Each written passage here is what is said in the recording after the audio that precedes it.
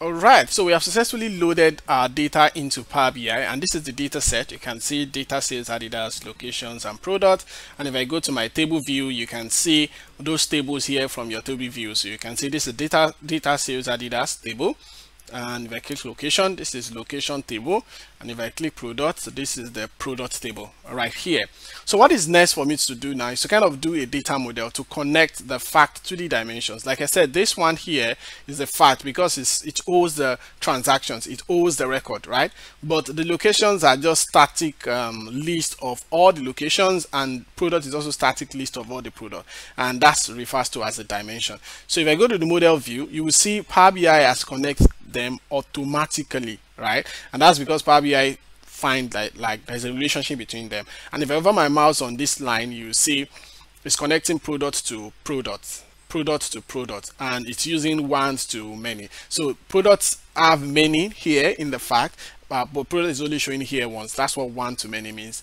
And here you have location. Location is practically showing one to many as well, which means location is showing once here, and then it's showing many times in this space. So another dimension I would also like to add is the date dimension. It always makes sense to kind of have a date. So there are different ways you can have a date dimension. You can either do it just in Excel, you can use Power Query to create a date table, or you can use a DAX functions to create a date table.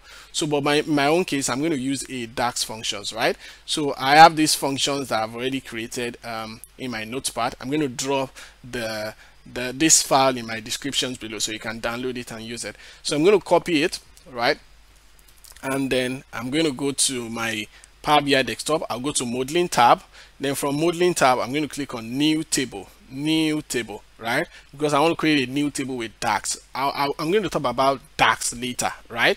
But right now, I'm just going to paste some things inside the new table so you can understand what DAX is and how you can write it. So once I paste what I copy inside here, you see this is what I copied, and this is just saying that I want to add a column. I want to use a function called calendar auto to generate calendar for me automatically, and I want to use I want to add some columns like date ID using values.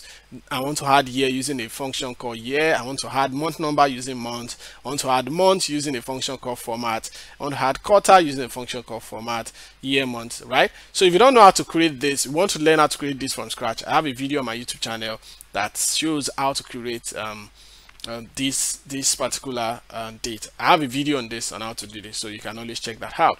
So once I'm done with this, I'm just going to click OK or enter. Okay, so you have successfully created a table for me called calendar. So let me go to my model view and connect that to my fact.